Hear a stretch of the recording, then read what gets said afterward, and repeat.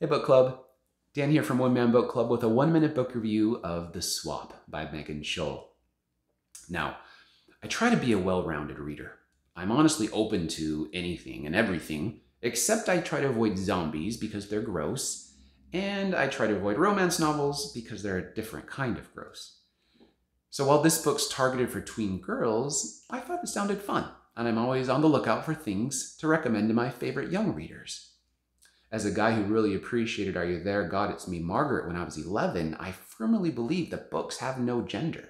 Boys can enjoy and benefit from books targeted at girls, and vice versa. It's true. But still, I am slightly too embarrassed to admit that I really love this story. In fact, I couldn't put it down. I think I was overcome just by the sheer sweetness of The Swap.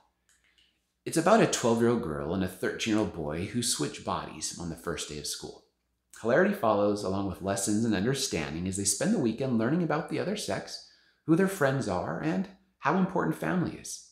It's really very well written. The characters are real. I laughed. My eyes even got a little bit misty at the extremely happy ending.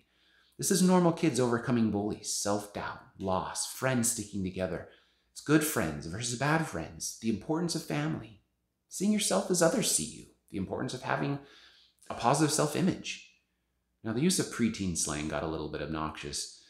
It's more like a characterization instead of reality, but also I found that it added to the charm and helped to illustrate the points.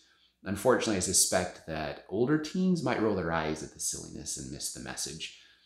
I was also curious how discovering new body parts and body functions would be handled. It's in there, and it's all perfectly fun, and it's age appropriate. The Swap is very sweet, it's very fun, and has an unrealistically happy ending, just the way I wish all my books would end.